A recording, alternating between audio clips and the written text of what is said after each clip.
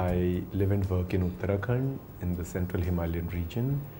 And my project is about generating electricity and cooking charcoal from pine needles. We run a 9 kilowatt gasifier system which generates enough power for 100 people, and over the next 5 years we will set up 20 such power plants generating 2.4 megawatts of power for 12 million people, generating 2,000 jobs, restoring 4,000 hectares of biodiversity and 60,000 carbon credits annually.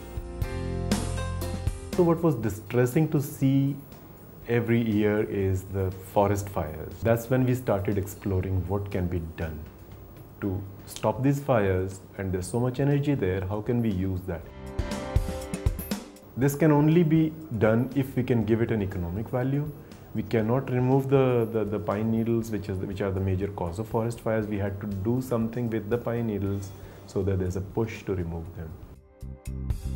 There were people who were doing charcoal with pine needles, but that wasn't really sustainable because they were using a lot of soil or cow dung as a binding material for doing those briquettes. People were not willing to give money for fuel because there's fuel in the forest, so those projects never succeeded.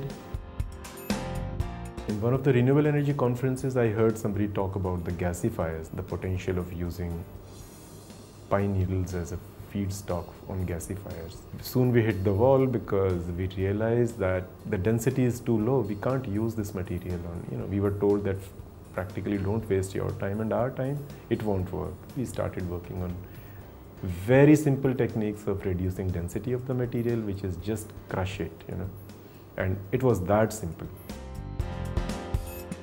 It took us about 2 years to address all those issues with the technology, with people's mindset, till we had our gasifier plant generating electricity continuously.